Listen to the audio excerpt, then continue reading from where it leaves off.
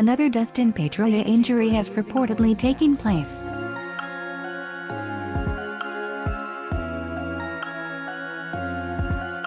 When you think of the Red Sox and their recent success over the past decade, you can't help but think of their gritty second baseman.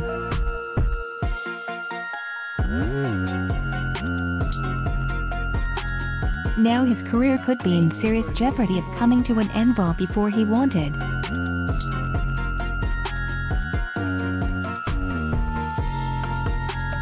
Pete Abraham of the Boston Globe tweeted out that the Red Sox veteran second baseman suffered a significant setback while rehabbing his knee this offseason.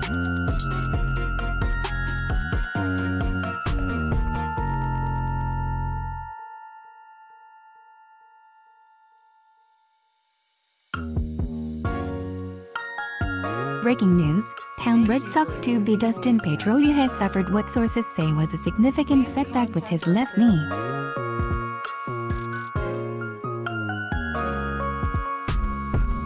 His availability for at least spring training is questionable.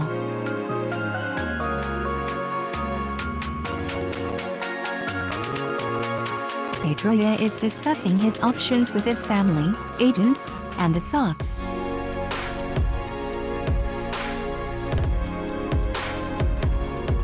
NDASH. Pete Abraham, at PeteAbe, January 21, 2020. Pedroia's lengthy comeback attempt has once again hit another roadblock.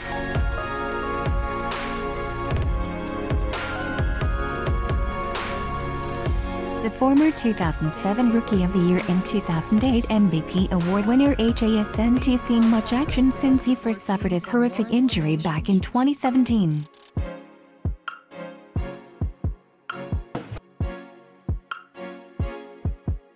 The play Pedroia was injured on looked like an innocent one, yet the results have been devastating.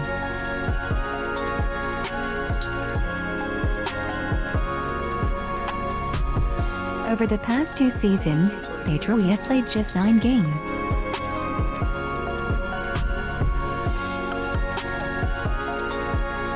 Now with the news breaking that something happened that has caused a setback in his rehab, things are not looking great for a 2020 return.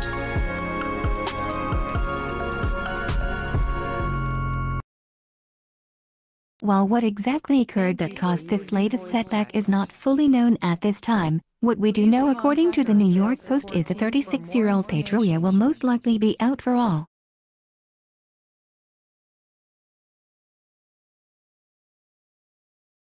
Pedroia underwent a joint preservation procedure in August, and he is going to talk with his family, agents, and the team to discuss his future options, according to the report.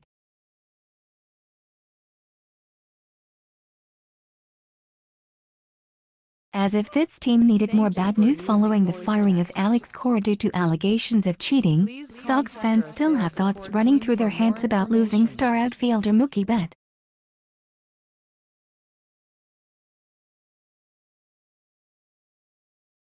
Betts has been rumored to be on the trade block as he enters the final year of his contract in Boston.